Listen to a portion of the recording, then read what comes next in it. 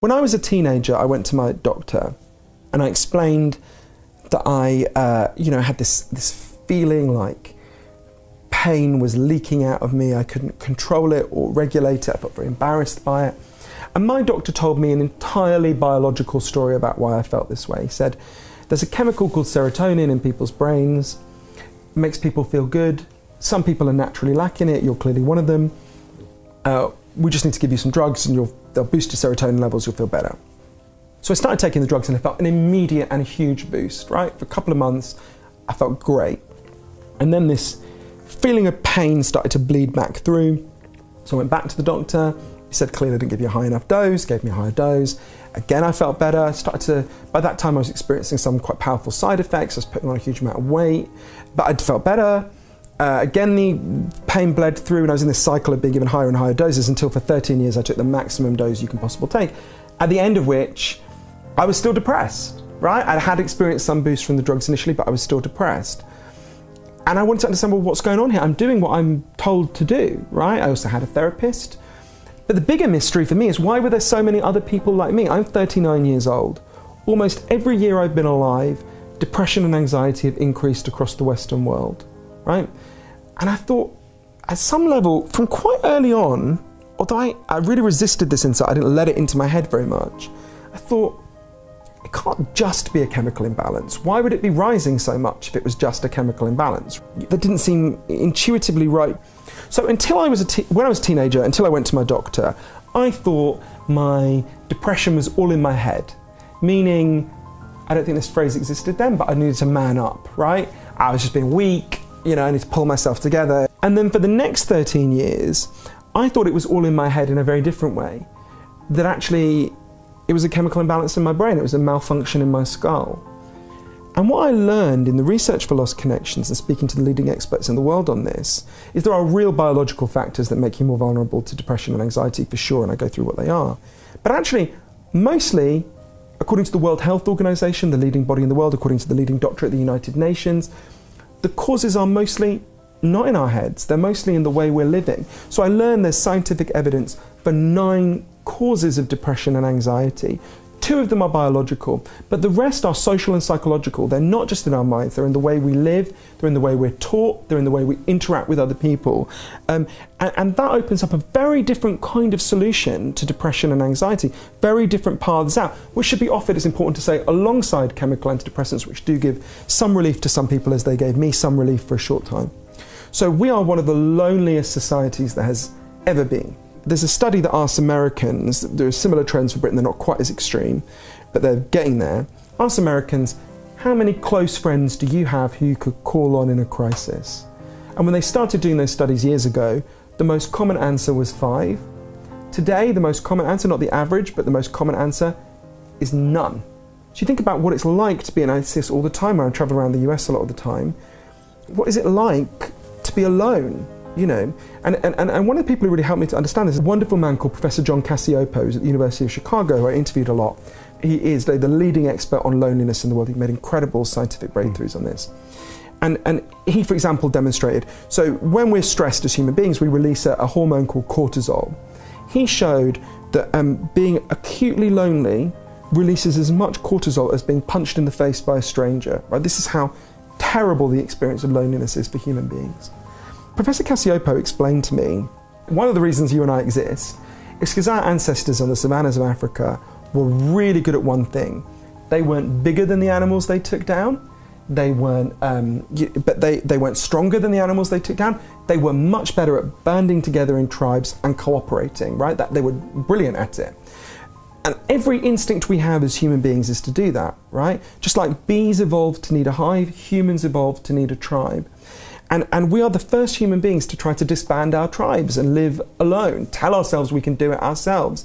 And as Professor Cacioppo put it to me, in the circumstances where human beings evolved, if you were separated from the tribe, you were depressed and anxious for a really good reason. You were in terrible danger. Those are our evolved instincts. Now, I mention that because we've got 2 things there. Professor Cacioppo proved that loneliness causes depression and anxiety, and there's overwhelming social science evidence that loneliness has significantly increased. So I think that tells us that's it's certainly not the only explanation, there's a lot more things going on, but it helps us to understand why there would be, one of the reasons why there would be a rising depression and anxiety crisis. There are people who've tried to build different ways of responding to depression around these insights. So an amazing man, one of the heroes of Lost Connections, called Dr. Sam Everington. Sam is a general practitioner. He was just really uncomfortable because, like me, he's not opposed to chemical antidepressants. He gives them out sometimes, but he had loads of people coming to him with depression and anxiety, and he could see they were really lonely. A lot of the other factors that I talk about cause depression and anxiety were playing out in their lives, and he could see that while antidepressants gave people some relief sometimes, they were not solving the problem for a lot of them. So he decided to pioneer a different approach. One day, a woman who I got to know quite well called Lisa Cunningham came to see Sam. Lisa had been shut away in her home for 7 years. She'd barely left. Crippling depression and anxiety. And Sam said to her, don't worry, I'm going to carry on giving you these drugs. I'm also going to try something else. I'm going to prescribe something different. I'm going to prescribe for you to take part in a group. Right? It was an area behind the doctor's surgery. It was known as Dog Crap Alley. That's not the word they used. It was just kind of scrubland where dogs would go and mess. And Sam said to Lisa, what I want you to do is turn up twice a week. I'll come and support you. Other people from the surgery will come and support you. Meet with a group of other depressed and anxious people, and we're going to turn this alley into a beautiful garden. Right? First meeting, Lisa was literally physically sick with anxiety. Right? But several things happened. Firstly, they had something to talk about that wasn't how bad they felt, right? They had something to talk about. We're going to learn gardening. They didn't know anything about gardening, right? They started to put their fingers in the soil. They started to learn the rhythms of the seasons. There's a huge amount of evidence that exposure to the natural world is a very powerful antidepressant. They also realized, as they got to know each other, they did what human beings do when we form tribes and groups. They started to solve each other's problems. So for example, this is an extreme example, but one of the people in the group was sleeping on the bus. Everyone else in the group was like, well, of course you're depressed, you're sleeping on a bus. They started lobbying the local council to get him housed. They got him housed. It was the first time most of them had done something for someone else in years. That made them feel really good. And the way Lisa put it to me, as the garden began to bloom, we began to bloom. There was a study in Norway of a very similar program that found it was more than twice as effective as chemical antidepressants. I think for kind of obvious reason, right? It was dealing with some of the deep underlying reasons why they were depressed in the first place. It was dealing with their disconnection from other people. It was dealing with their disconnection from the natural world. It doesn't deal with all of the 9 causes of depression and anxiety right back in Lost Connections, but those are 2 really, really crucial ones, and 2 that we know there's very strong evidence have risen.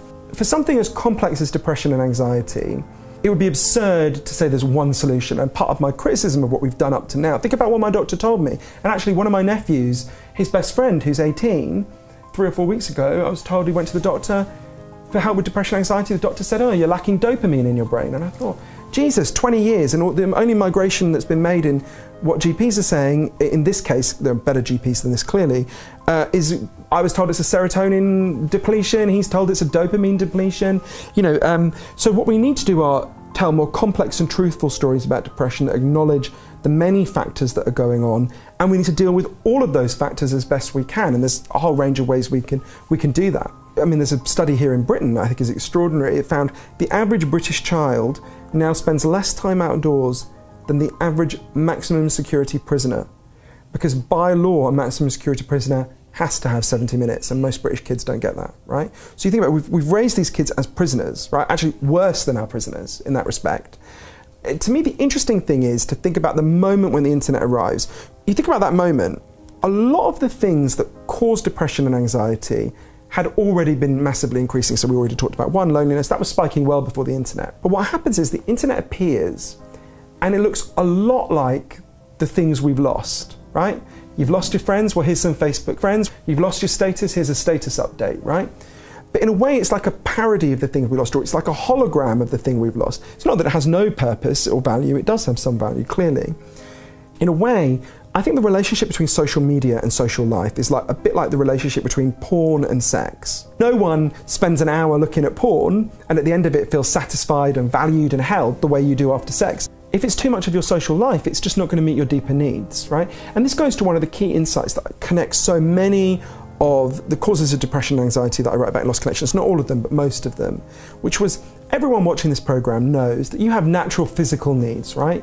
You need food, you need water, You need clean air, you need shelter. If I took those things away from you, you would be in real trouble real fast, right? There's equally strong evidence that human beings just have natural psychological needs, right? You need to feel you belong. You need to feel your life has meaning and purpose. You need to feel that people see you and value you. You need to feel you've got a future that makes sense. Our culture's good at lots of things. I'm glad to be alive today, but we've been getting less good at meeting these underlying psychological needs for really large numbers of people.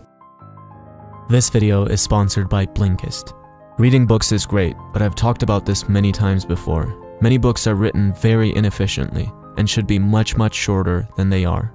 Not only that, sometimes you just don't have the time to read a whole book, or you might want to just go back and review the main ideas without reading the whole thing again. This is why I use and recommend Blinkist. It's a great app that takes information from the best books and condenses it to 15 minutes that you can read or listen to. For someone looking to learn, I really think this might be one of the best apps out there right now. I recommend starting with a summary for any book on the Fight Mediocrity Beginner's Reading List, or any of the books that are in my Blinkist library right now. If that sounds good, head over to blinkist.com/fightmediocrity or click the link in the description below. You can give it a try for 7 days completely free, and if you don't want to continue, you can cancel at any time. As a Fight Mediocrity viewer, you'll also get 25% off if you decide you want the full membership. Thanks for watching.